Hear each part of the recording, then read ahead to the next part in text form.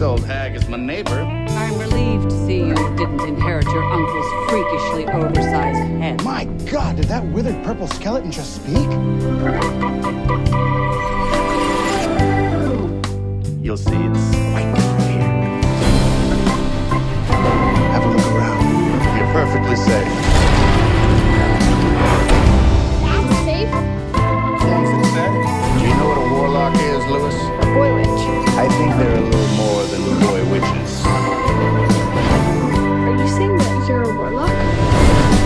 Please teach me, please, please. Okay, have it your way. I can give you the right book, teach you the right spells. But that last 1%, that's up to you. I don't want the creepy little one. Think I will? Lucky charm. You told Lewis everything?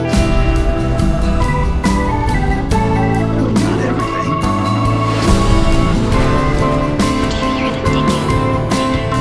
This house used to be owned by another warlock. He's very wicked.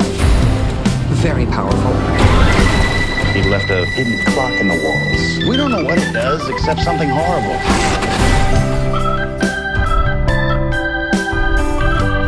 3 gongs. Last time it was 4. What happens when it gets down to 1? Nothing good, that's for certain.